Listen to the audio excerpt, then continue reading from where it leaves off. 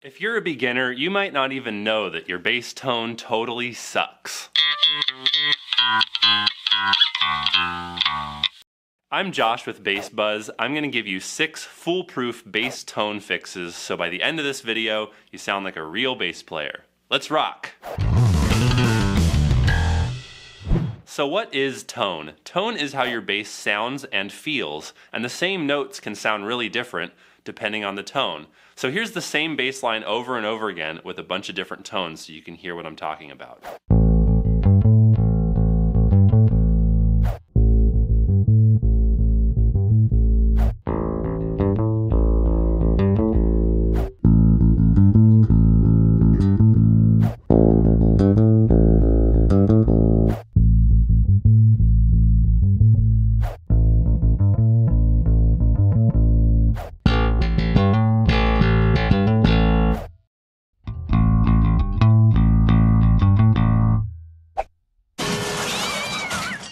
Good tone comes from a mix of your gear and your hand technique. So let's get started at the beginning with fix number 0.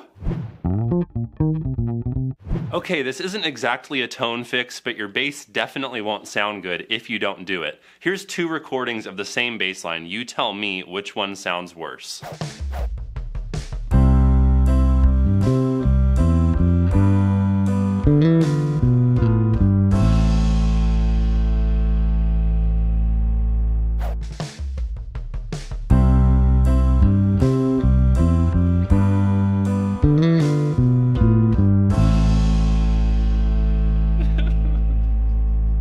Alright, which one sounded worse? It was the second one, right? That's because my bass was really out of tune. And a lot of beginners don't tune their basses often enough. I recommend you tune your bass every day, at least until you get an ear for whether your bass is in tune or not. And if you need help getting in tune, you can head over to bassbuzz.com and check out my free Bass Basics series where I'll take you through that.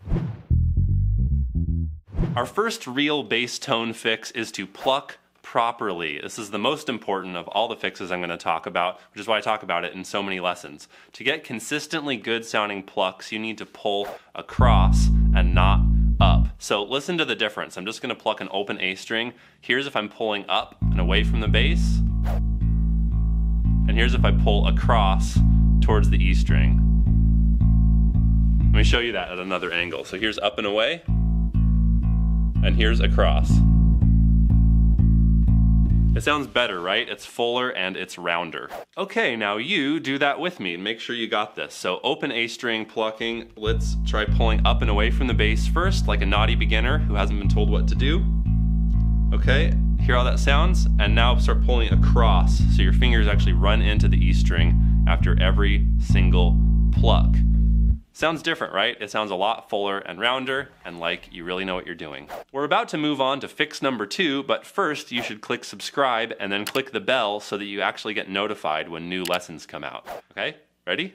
Ready? Did you do it? Did you do it? Okay. Listening time again. Here's 2 versions of the same bass line. You tell me which one sounds worse.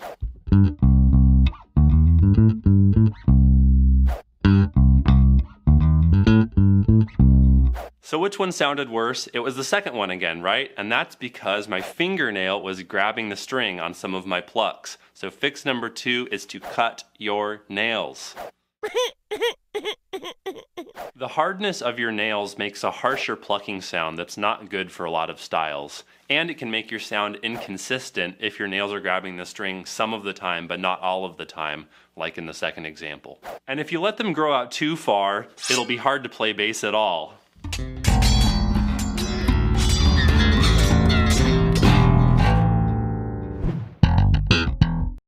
Our third tone fix is to learn string basics. There are like a million different brands of strings, but there are really only 2 things you need to worry about for most bass playing. First is whether you want flat wound or round wound strings. Flat wounds get their name from the flat wire that the string is wrapped with. This makes them smoother on your fingers and gives them a darker, more vintagey sound. Round wounds are wound with round wire and they tend to sound brighter and more zingy. Let me demonstrate. Here are my 2 made in Japan Fender Precision basses 62 reissue. And they're basically the same bass, except for the paint job and the fingerboard wood, but this one has flat wounds and this one has round wounds. Let's hear how they sound.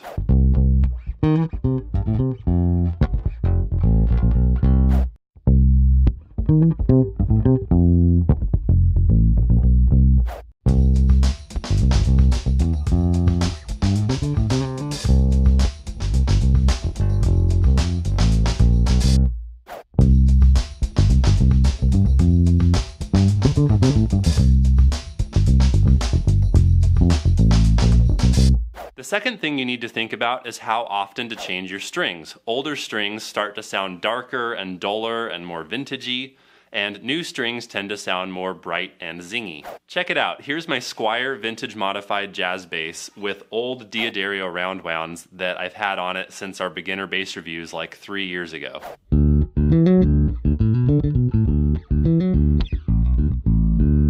Now I'm going to put on a fresh set of the exact same strings and let's see how it sounds.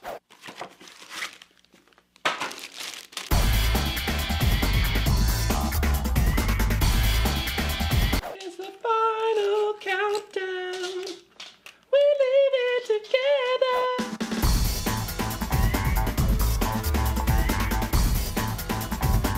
Okay, are we still recording?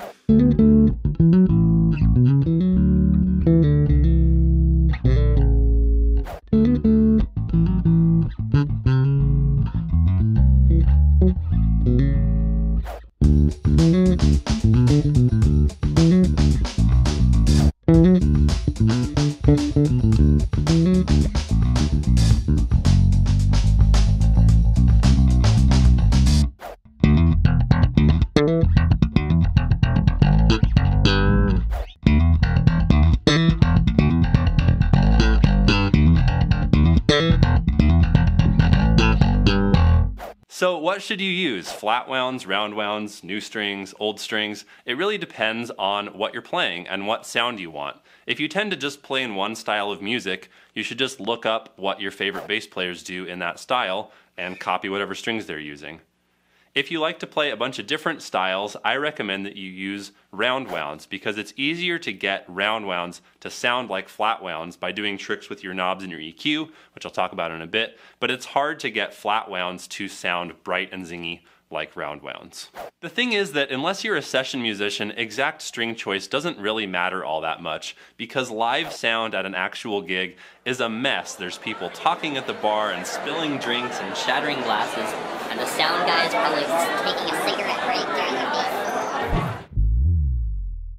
Fix number 4 is to learn your pickups. Most basses either have 1 or 2 pickups. If you have just one pickup like this Fender Precision split pickup setup, then there's nothing for you to really do here with learning your pickups. Your bass is just going to sound the way that it sounds. But your bass might have 2 pickups, like this Fender Jazz bass. This one's called the neck pickup because it's closer to the neck, and this one's called the bridge pickup because it's closer to the bridge. So neck pickups tend to sound more growly and bassy.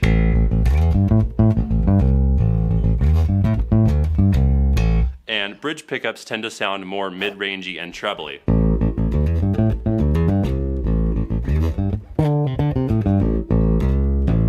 The bridge pickup by itself tends to be too thin and trebly for a lot of bass playing, so if you're a beginner, I recommend you either use your neck pickup or blend both pickups together, which will work for 99% of bass lines.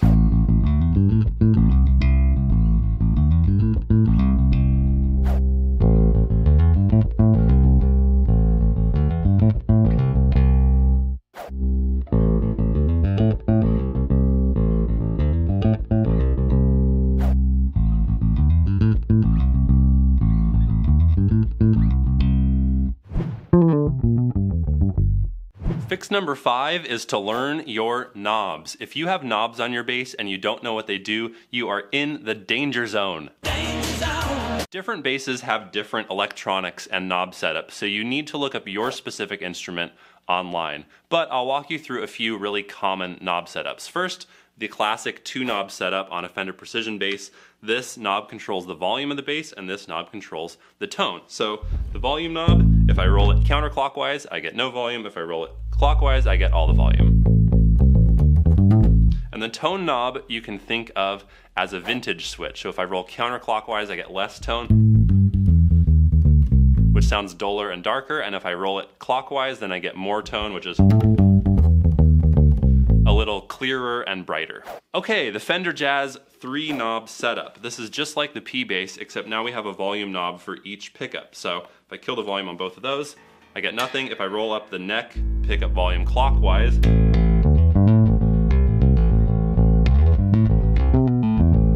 then I get neck pickup. If I turn that off and I roll the bridge pickup clockwise, then I get bridge pickup. If I roll them both up, then I get 50-50, half of each pickup.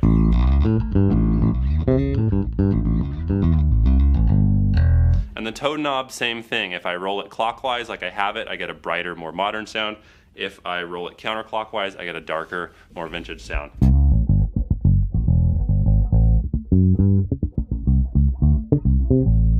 Last, I'll show you my PV Cirrus, which has 5 knobs. There's master volume, pickup blend, and then bass, mid, and treble EQ, which we're going to talk about in a minute. So again, master volume, counterclockwise is none, clockwise is all of it. Pickup blend gives me neck pickup if I go clockwise. Counterclockwise gives me bridge pickup. In the middle, I get 50-50 of each pickup signal. And then bass, mid, and treble knobs, what I generally do and what I recommend you do if you're a beginner with an active EQ like this, just leave everything in the middle and worry about EQ when you get to the amp to keep things simple. Our final tone fix, fix number 6, is nail the EQ. Amp EQ is a really powerful tool, which means that you can make a huge mess if you don't know what you're doing.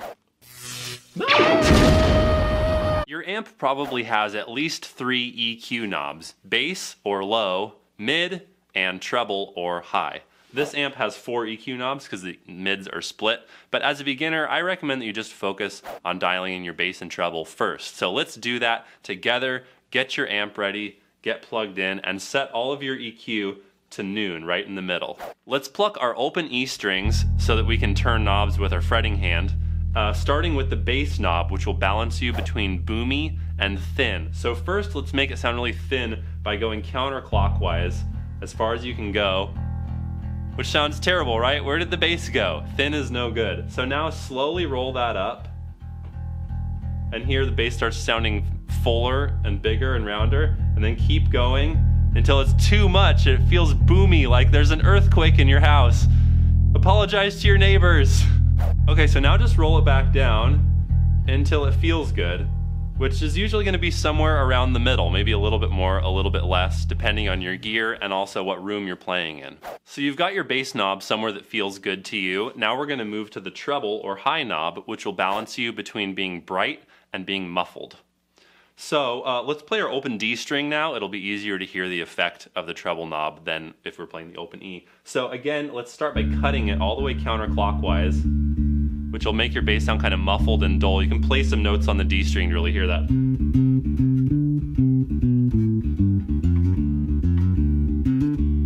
Okay, just play some notes, hear how muffled that sounds. Now pluck your D string and turn the treble knob up. Here it's kind of like lifting a blanket off of the bass, and then just keep going until it starts sounding all nasty and overly bright and zingy.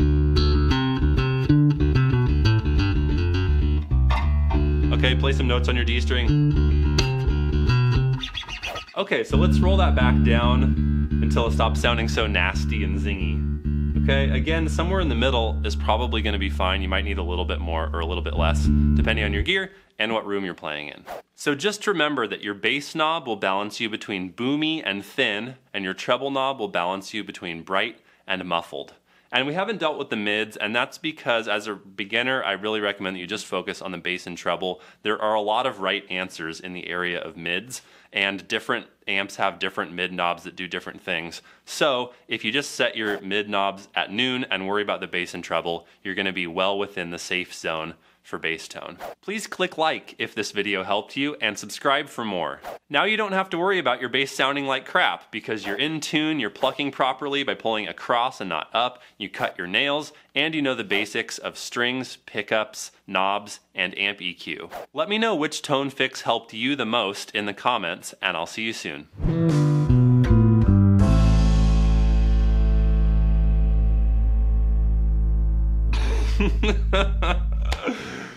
That sounds bad. Woo! Round wounds are round with round... round wounds are round... wound with round wire.